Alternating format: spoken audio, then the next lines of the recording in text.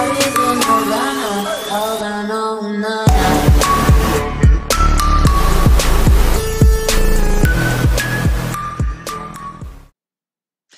what's up, Camp Nerd fans? Welcome back to another tutorial here in the camp, and we're building on to the notepad and getting everything set up. And to show you the nerd pad, that is what I use to keep my notes and everything.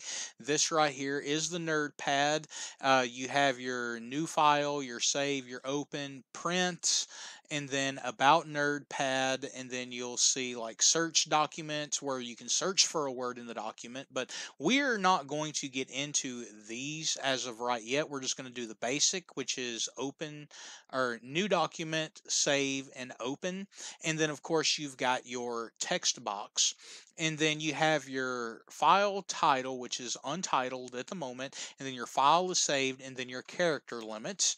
And in the last tutorial we went briefly over the character limit, getting that set up. So now what we're going to do is we're actually going to get into doing the character limit, and then we'll get into the next couple of tutorials as clearing the text and the saving the text and opening the text files, and then also down here the file title where it changes. And to show you right here, if I was just to type random characters, it's going to tell me that I have done 25 characters of 2 billion character limit is what I have set on this. I can go up to 214 billion character limit, but that's neither here nor there. We're just going to get the concept of this. And then if I wanted to put a new document, and let's say I want to open a text file, and I open up this test file that we did in the last, you'll see that it gives me the 35 character limit of the what I have here, and it kind of gives you this the overview of what we're doing. So now if we come back to our notepad, in the last tutorial we set up the dock panel with the scroll viewer and the text box. And to show you how the scroll viewer works, what I'm going to do is I'm just going to just type random characters in this, and then let's change so you see like so. Alright, now if you notice, I can scroll all the way up to the S, and I can scroll all the way down. And as if you notice over on the scroll bar, it changes as well. Alright, now the scroll viewer gives you the ability to scroll a text box in the WPF format. So now what we're going to do is, in our last tutorial, we brought up a private void text body changed. And before we get into that, we need to define our last dock panel that we have down here.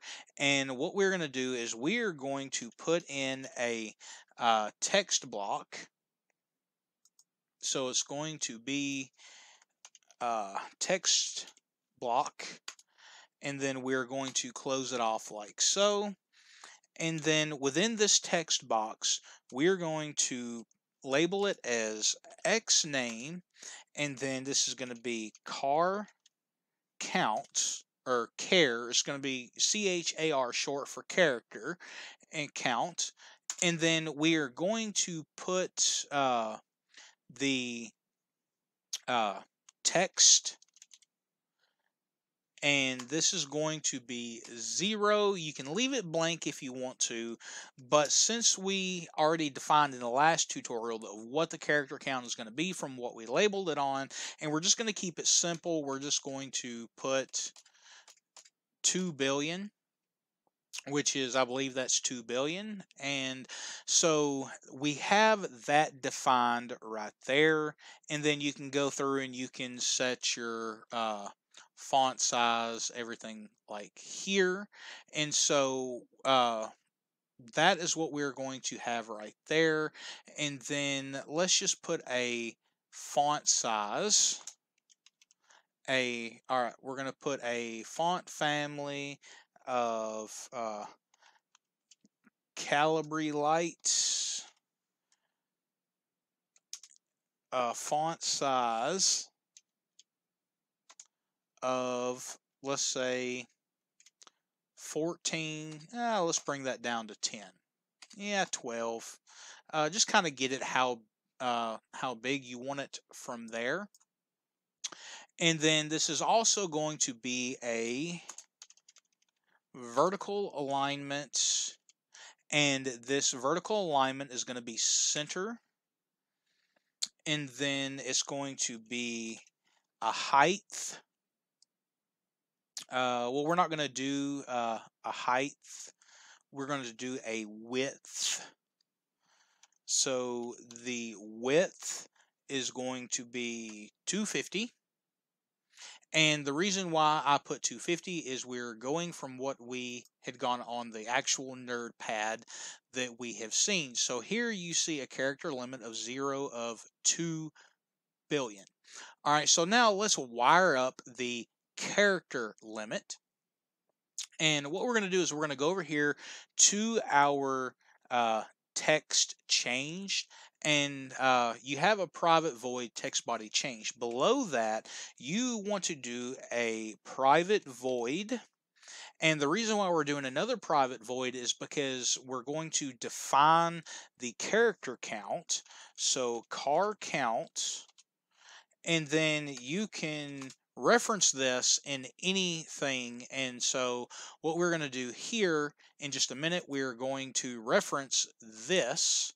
So let's put the car count. Now let's get into it. So we're going to define an int, and within this int is going to be int j equals. Now if we come back over, and whatever you have your text file name as, remember in the previous tutorials we have named it txt body.